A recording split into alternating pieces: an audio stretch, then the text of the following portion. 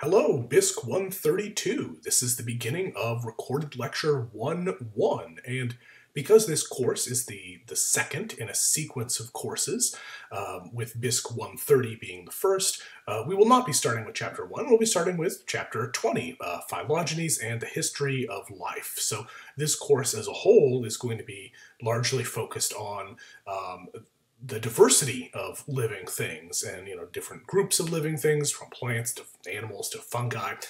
And this first chapter here is kind of short, but it's going to introduce us to some important concepts and terms that are going to help us organize things so that when we talk about all the different diversity that we see on this planet, we can do so in an organized fashion.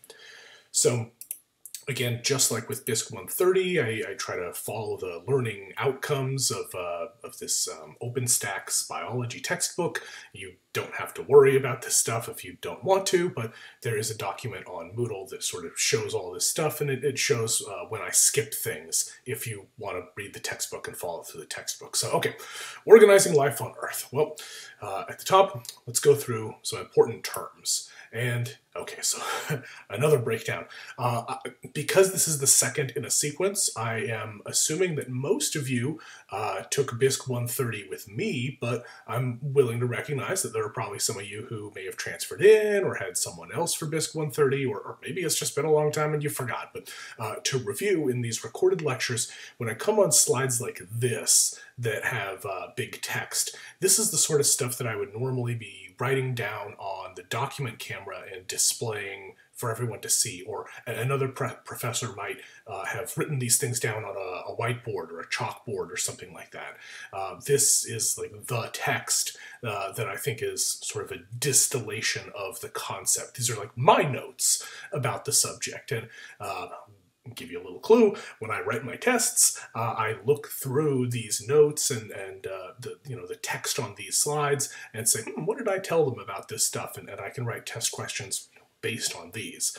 Additionally, I can write test questions based on these highlighted words. And yeah, there are a lot of these up top. It's not going to be this dense going forward, but things that are highlighted are what I call key terms. These are vocabulary terms. I'm not going to write out the full definition on these slides. That would make things very cluttered.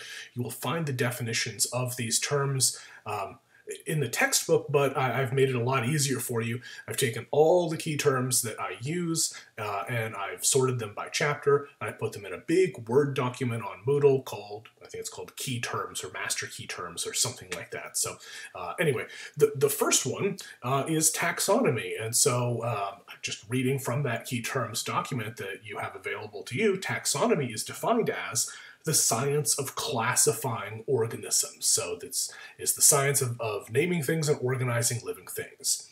So the way we organize things used to be sort of what they look like. Oh, does it have, feathers? It's a bird. Does it have scales? It's a reptile. But what we're trying to do now, modern taxonomy, is trying to base this naming and this organization on something called phylogeny.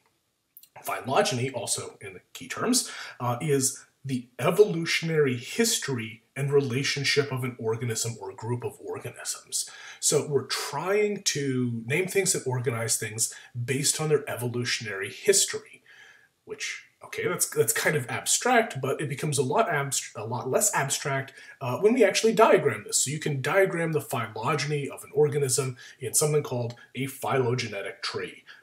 Again, key terms, a diagram that reflects the evolutionary relationships among organisms or groups of organisms. Let's look at one of these. Here is an example of a phylogenetic tree, not just a phylogenetic tree, kind of the phylogenetic tree. This is zoomed out as far as you can go, pretty much, because this shows all living things on the planet are contained within this single phylogenetic tree. And yeah, if we go, there's the star, you are here. That's where we are in the animals right here. And you can see we're somewhat closely related to fungi. And then, there are plants also fairly close to us, all things considered. And, these other groups that we're going to call protists when we get into this later on. And yeah, we have bacteria over here, another group called archaea. And yeah, this is the distance between these groups represents how closely related they are evolutionarily. So animals, we are very distantly related to spirochetes, for example, these bacteria. We shared a common ancestor way back here, very early in the evolution of life on the planet, but there's a very distant removal between us and those spirochetes. However, spirochetes and proteobacteria fairly closely related. So when we see a branch point like this, that means there was an ancestor that experienced a speciation event due to forces that we discussed in BISC130 that can lead to speciation, and one descendant went on to be the ancestor of this group, and a different descendant in that split point went on to be the ancestor to this group. So closely related, but very different from one another because of the differences that these two groups have accumulated. This will make more sense when we get into specific ones. Again, this is kind of abstract because we haven't discussed any of these groups, but we'll talk about bacteria, we'll talk about animals and fungi and plants and all that stuff. So this is just sort of the big one that's zoomed out really far. There are a couple of ways to draw these. The one we're looking at here, and here it is again a little cleaner, is called a rooted phylogenetic tree. I kind of prefer this. It's called rooted because it starts with a line at the bottom and sort of goes up like a tree. And most of the phylogenetic trees I'm going to use work this way. But you can also draw these unrooted. You may see these if you look at other textbooks or other sources or whatever, where instead of starting at the bottom, it starts in the middle and goes outwards. These are showing the exact same information. They're just representing it in different ways. So phylogenetic trees can be drawn rooted or unrooted. As I said, those branch points represent speciation events. Here's another important term, clades. Clades are complete branches. That includes an ancestor and all its descendants. Another word for a clade or another term for a clade is a monophyletic group. Let's go back to this. So animals. So we've got a single ancestor and all of its descendants. That counts as a clade. That's a complete branch in this phylogenetic tree.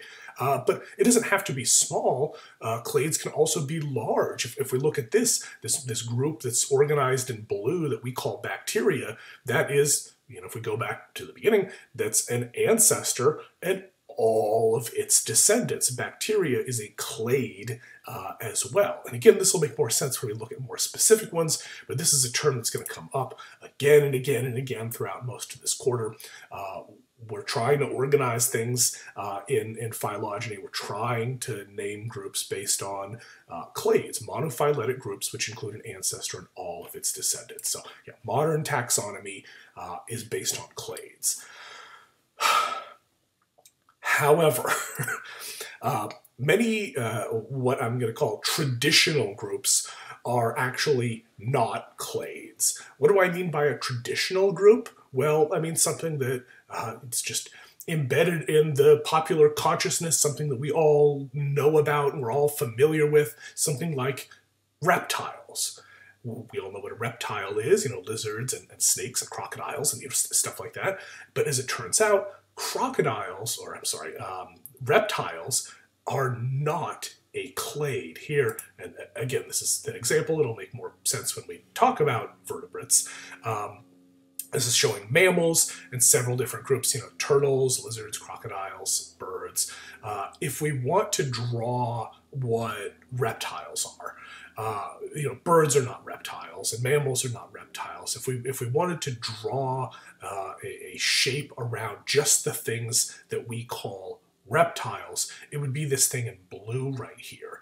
And as you can see, that is not an ancestor and all of its descendants. If it was all of its descendants, it would have to include birds. Birds, as we'll see, evolved from a specific group of reptiles, but yeah, birds are not reptiles in the common definition of reptile. So this group, what I can call a traditional group of reptiles, is not an ancestor and all of its descendants. It's an ancestor and most of its descendants, but minus a group or two. So this is not called a monophyletic group. This is called a paraphyletic group. A paraphyletic group is a clade minus a group or a subgroup. So not everything. Additionally, there's a term called a polyphyletic group, a set of organisms not directly evolutionarily related at all. And this example also shows that here in red. Mammals and birds, very distantly related. I mean, we share a common ancestor and some common traits if you go back here, but mammals and birds do share a trait despite being distantly evolutionarily related. We are both warm-blooded. So if you wanted to create a group called warm-blooded vertebrates, you could make that group and you could, draw a weird little shape around both of these, excluding all these quote-unquote cold-blooded reptiles. And what you would have created here is a polyphyletic group, a set of organisms not directly evolutionarily related. So we'll see these terms, especially monophyletic and paraphyletic, throughout this entire quarter as we go through. This is just setting the groundwork with some of this terminology. Now, taxonomy is not just about organizing things into visual displays. Taxonomy is also about naming things.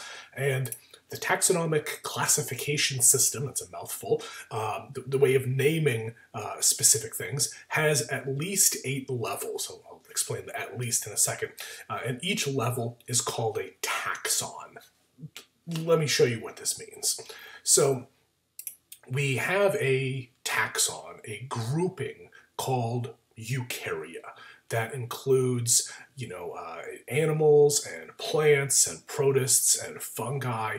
This taxon here is the most inclusive. It's a huge group. It includes a lot of different things.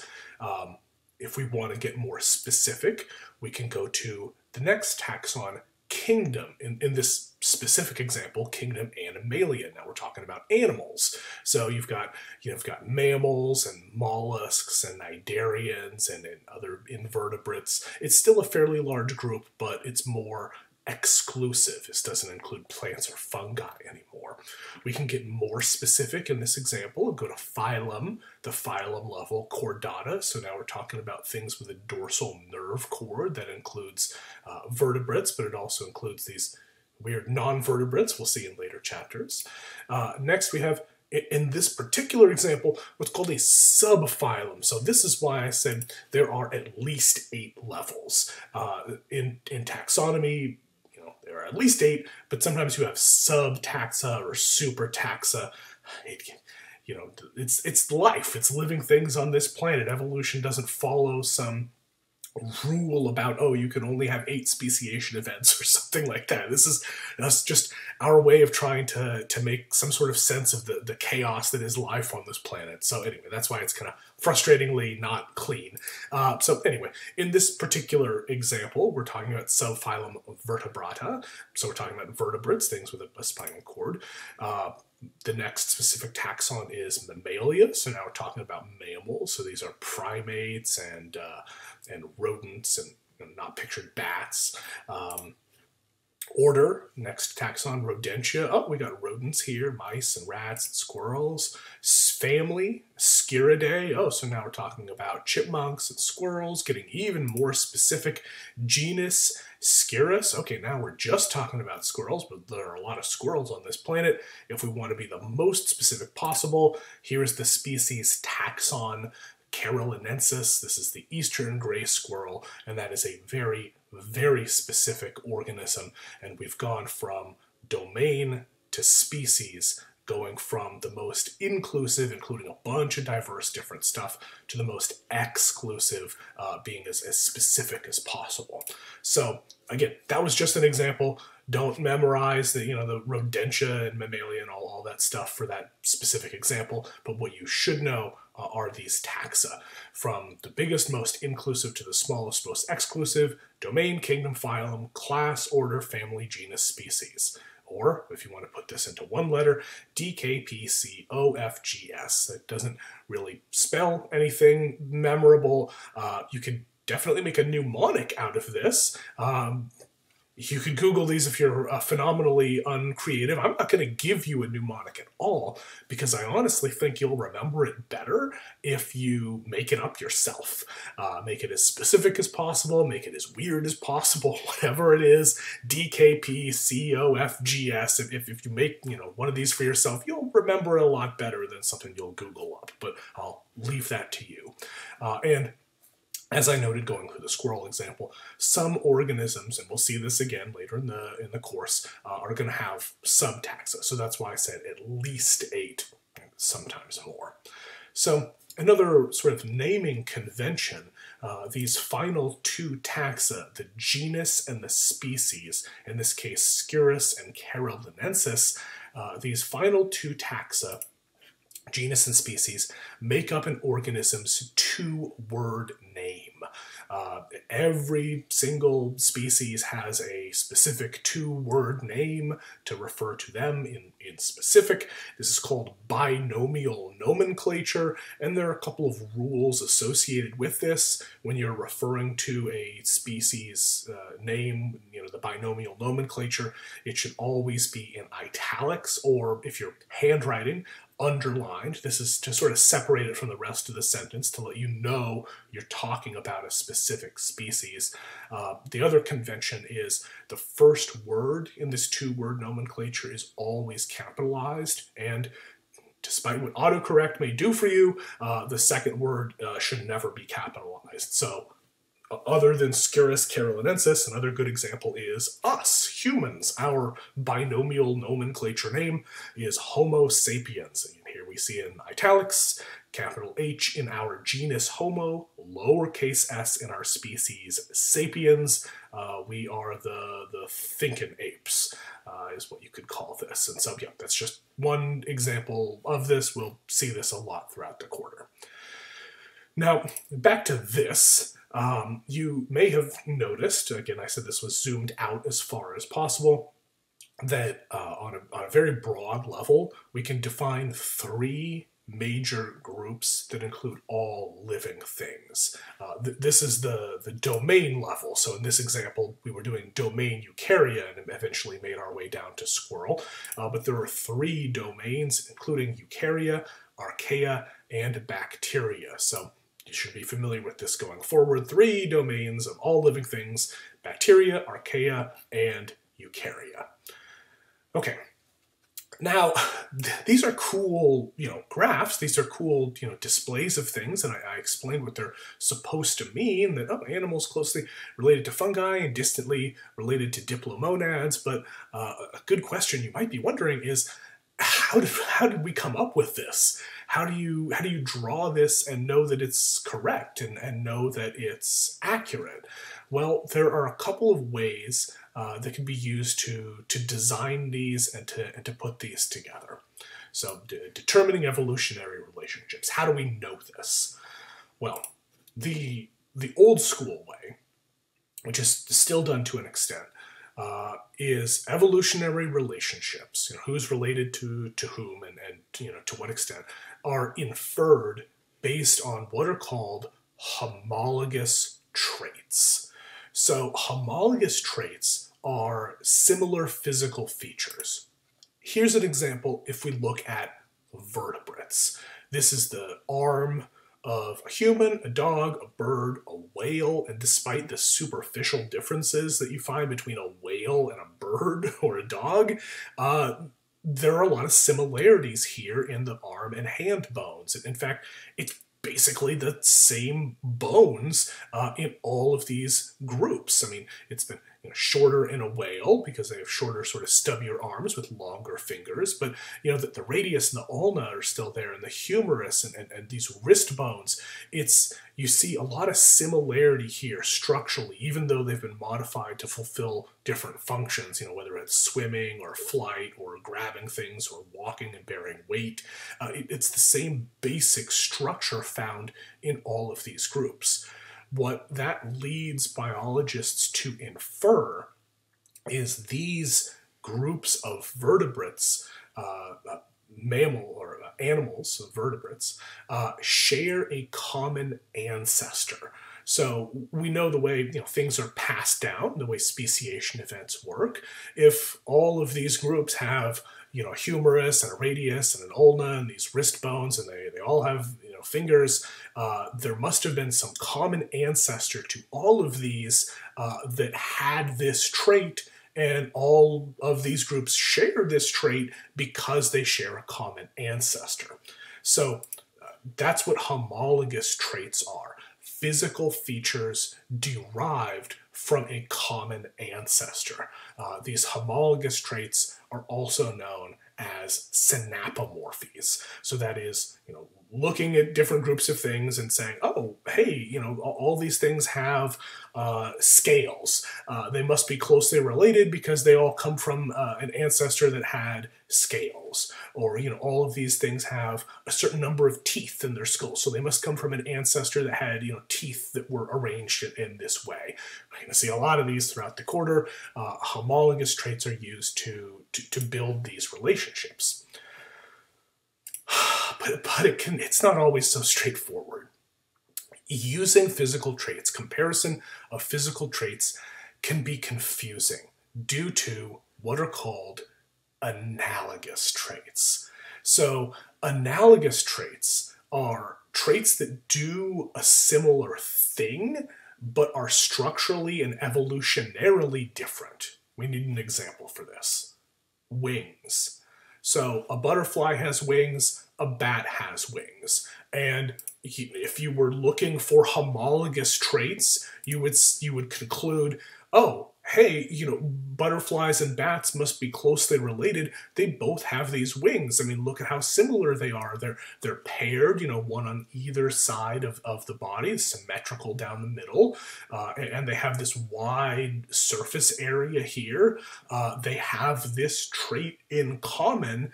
Therefore, they must be closely evolutionarily related. But that's not quite true.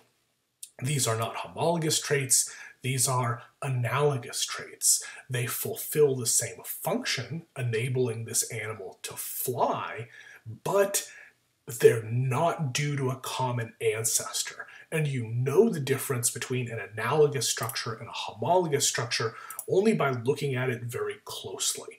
While these are both wings and they allow their respective animals to fly, if you look closely, a bat wing is, well, there's bone in here and there's skin and blood vessels. But in the butterfly wing, oh, this is chitin and this is, thin and membranous. There's no blood here. There's no bones here. These two things both allow them to fly, but they're very, very structurally different if you look at them closely.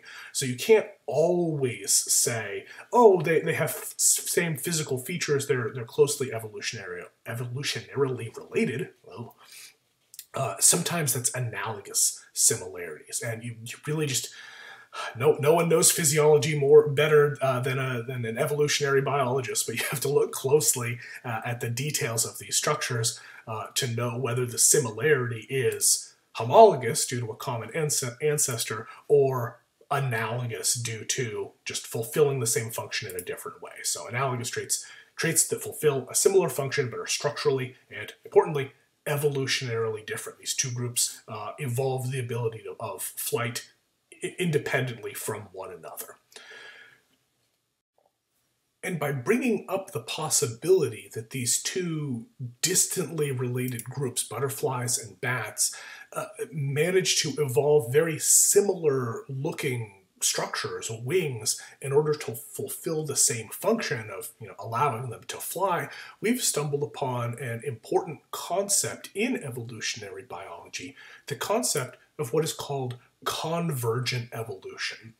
Convergent evolution, defined in the key terms as a process by which groups of organisms independently evolve to similar forms. So this is another thing that makes all this very, very confusing. It's where you have two distantly related groups that basically come up with the same idea independently of one another.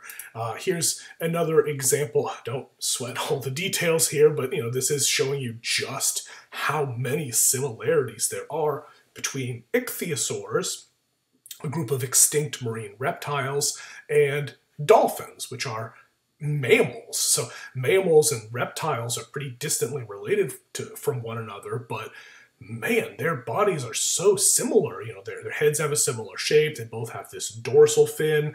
They both have lost or highly reduced hind limbs. They give birth in a similar way. There are so many physical similarities, you would be tempted to conclude that they're closely related to one another.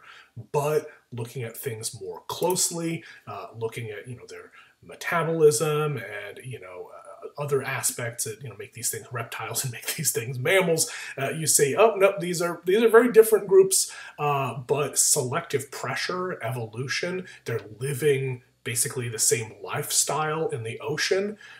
These same selective pressures at different points in the planet's history sort of pushed them to evolve very similar body plans, because if you're going to be you know, a marine predator, this is a really good body plan. This is just a good idea. Selective pressure is going to cause you to look like this because it's a good way to do it.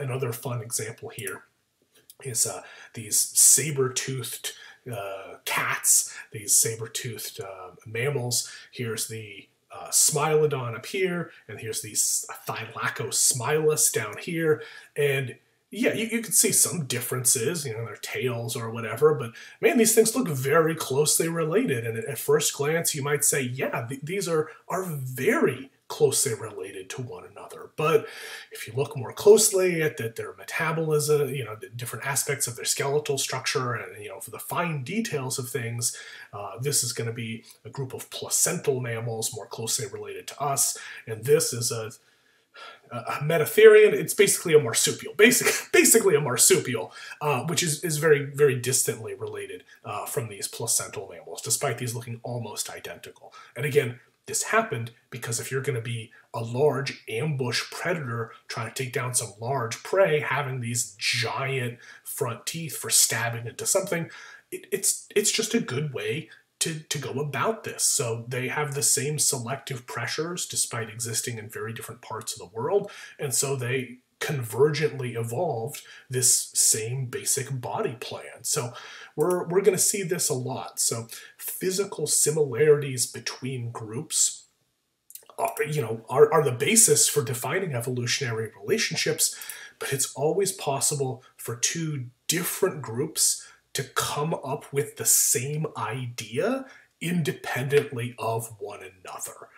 And the only way to sort of suss this out is to look very closely at the details of the physiology of these organisms to see, is it convergent evolution or is it an actual evolutionary relationship?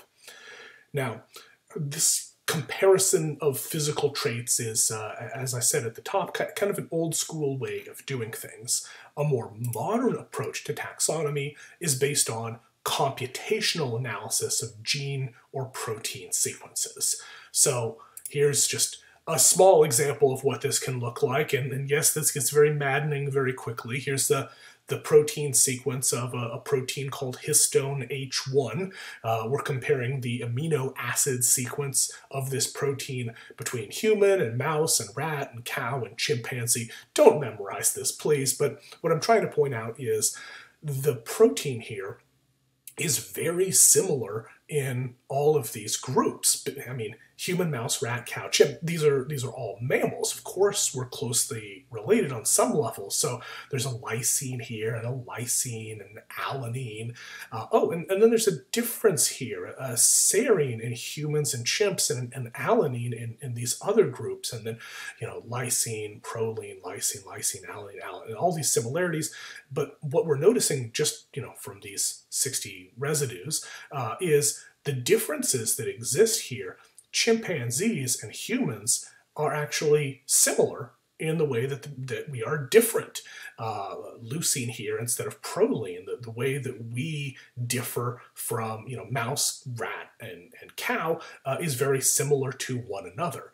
And yeah, this becomes too complex, and this is only part of one protein, way too complex to do manually on your own. There is a sort of Venn diagram overlap between biology and computer science in the field of bioinformatics, and a part of that is taking these sequences and aligning them and picking out the differences and using these genetic differences to say, oh, humans and chimpanzees look like they're closely evolutionarily related because their sequences are more similar to one another than they are to the sequences of, some of these other mammals. So that's the modern way to do this without getting bogged down into the details in an intro class. That computational analysis of gene or protein sequences is a more modern way to define evolutionary relationships. Again, the assumption is you got your genes from your ancestor. If you have similar gene or protein sequences, you must have a close ancestor. However, this can also be confounded due to something called horizontal gene transfer. So this computational approach can be mucked with due to this. So what is horizontal gene transfer? Well, the key terms define this as, also known as lateral gene transfer, the transfer of genes between unrelated species. We need an example for this because that sounds too weird. So here are some aphids, insects feeding on sap, basically, from plants. And here are some other aphids that live in a very similar way, but they've got this sort of reddish-brown rust color. And if you sequence the genomes of these aphids and you try to figure out what's making these aphids red, you will find a gene that is almost identical to the gene from a specific species of fungus. You line up, the sequences here, and the red pigment gene in these aphids and the red pigment gene in this fungus, they're almost exactly the same. So based on that, you would conclude that these aphids are closely related to fungus. And that would be wrong. This is not, some convergent evolution that a fungus evolved into an aphid convergently with these aphids.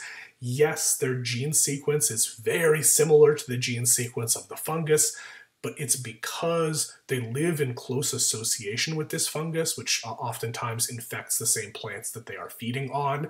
And this doesn't happen all the time, but just living in close association with these genes, those genes had become integrated into their chromosome. So this is called horizontal gene transfer, because vertical gene transfer is when you pass on genes to your descendants, from ancestor to descendants. Horizontal, it's called horizontal because it's not a fungus ancestor passing these genes on to its aphid descendants. It's not that. It's sort of side by side, the fungus and the aphid acquiring genes from one another. I guess the aphid getting the genes from the fungus. There's no evolutionary relationship here between the aphid and the fungus. It just acquired this fungal gene. And again, like I said, this can make things confusing because it is a sequence that aligns, and you might conclude that they're closely related, but nope. Horizontal gene transfer is turning this into a headache. So again, these are just a few examples of all of this taxonomy. Again, this is an introductory chapter.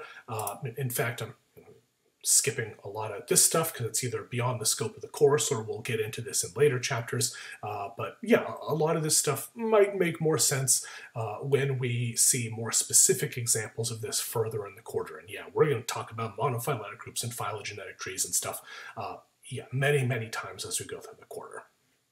Now, as long as this lecture seems all ready, it's not uncommon for me to finish a chapter and within the same lecture start on the next chapter. This is because, in a 75-minute in-person class period. I want to use as much time as I can, and typically I haven't run out of time yet after finishing this chapter 20, and so we're going to continue on with this recorded lecture 1-1, starting briefly on chapter 21, viruses. So, as we will do in future chapters, let's go back to this. Again, this is supposed to include all living things on the entire planet. So if we're going to talk about viruses, let's find where they are before we go forward. Well, if you're looking for them, you're going to be here a while. Viruses are not here. And this is not an omission. This is because this is the phylogenetic tree of life, of living things on this planet. Viruses are actually not alive. They're not living things. So they can be found nowhere on this phylogenetic tree of life. Sorry for trying to trick you. They do exist, but they're called non-cellular entities. So viruses, just to talk about these in general, non-cellular. They're not made of cells. This is one of the defining features of life. All living things have to have one or more cells. Viruses don't. So we don't consider them to be alive. A good phrase to describe them is to call them parasitic macromolecules.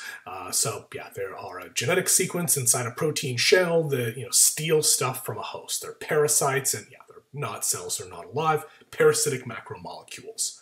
And just to get into sort of the history of virology, these were very difficult to detect for a very long time because, and it's difficult to conceptualize this sort of stuff, but I think it's very important going forward. Viruses are much smaller than cells. So here's an old slide that I used in BISC130, but I'm pulling it back up again, just sort of the scale of things.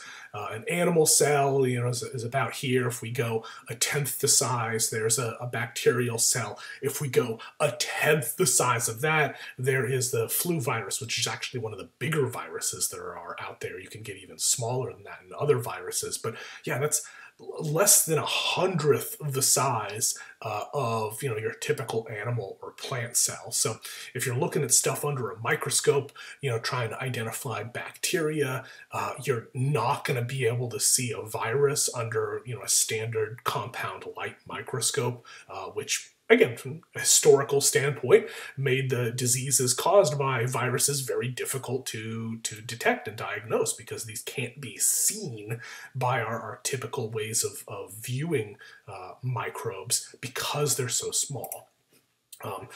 And their origin is not understood. I mean, we try to organize how living things arose or how they evolved from other living things, but where viruses came from, I mean, there are a lot of interesting hypotheses, but I'm just going to say not understood because we do not clearly know where these things came from.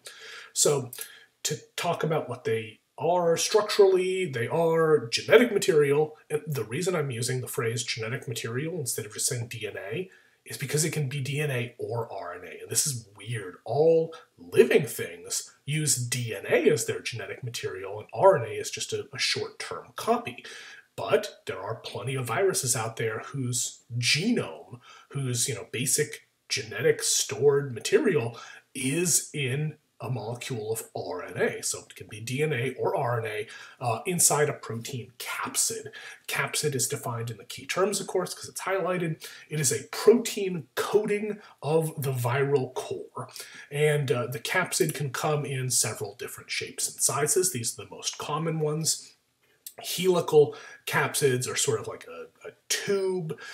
It is hollow in the middle. The DNA or the RNA is fit in there, and it sticks in due to protein DNA interactions, but it is open at the ends.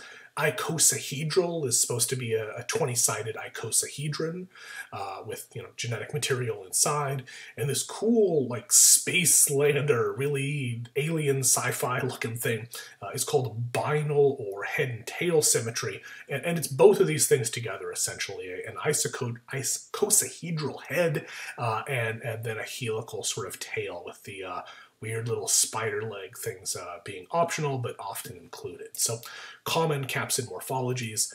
Helical is a rod/tube. Icosahedral is an icosahedron, which is a polygon with 20 sides. And binal symmetry, also known as head and tail symmetry, an icosahedral head and a helical sheath. Now, all viruses have genetic material and a capsid of one shape or another. Some viruses have, some, not all viruses, some viruses additionally have a structure called an envelope, or envelope, whatever. Envelope is defined in the key terms, a lipid bilayer that encircles some viruses. So here's an example of what this can look like. There's the capsid, there is the genome inside, and here's the envelope. It is a lipid bilayer with proteins and other stuff embedded in it. This looks a lot like a cell because, a cell has a lipid bilayer, but as we're going to see, they did not build this themselves, this envelope. They stole from their previous host as they were exiting it. So that's where the envelope comes from. And again, I don't know why I'm putting such a hard point on this, but this is an optional feature. Some viruses have an envelope, some just no envelope at all. Now, I mentioned that viruses are not found on, this phylogenetic tree of life, but, they do have genetic material and they are subject to selective pressures and evolution. So you can build a phylogenetic tree of viruses to track the relationships between different groups of viruses. But that is not easy, or some would say impossible. Viruses are difficult to classify evolutionarily. The major reason for this is they do not have genes in common with one another as a point for comparison. So to go back to this example, when we were doing a sequence alignment between human, mouse, rat, cow, chimpanzee, we were able to do this because all these animals all have this same gene. In fact, all animals, all eukaryotes have this gene. So there's something that we all have in common that we can use as a point of comparison. But viruses are all so very different from one another that they don't have. There is no gene that all viruses have that you could use to line up to compare them to one another. Viruses have an incredibly small number of genes, and they just don't have anything in common to be able to do this. So despite that, there have still been attempts to try to classify viruses into different groups. And there's no one right answer here, so I'm just going to throw out some of these. Viruses can be classified based on their genome structure. So you can divide them into DNA viruses and RNA viruses. Or they could be classified based on capsid morphology, so helical viruses, icosahedral viruses, binal viruses, or, and this is the weirdest one, but it's actually the one that is getting the most traction, has the most support, classifying viruses on how they make their mRNA. And not getting into the details of this, but there are a lot of different ways to go about this, and it's very technical, and that this seems to be a good way to sort of split viruses into different groups. But all I want you to know is that these are the basic different ways to try to separate viruses into evolutionary groups, but it's not easy. Okay, we are definitely not done talking about viruses. We've just scratched the surface, in fact, but this is typically where I run out of time in a normal in-person 75-minute lecture, so this is the end of recorded lecture 1-1.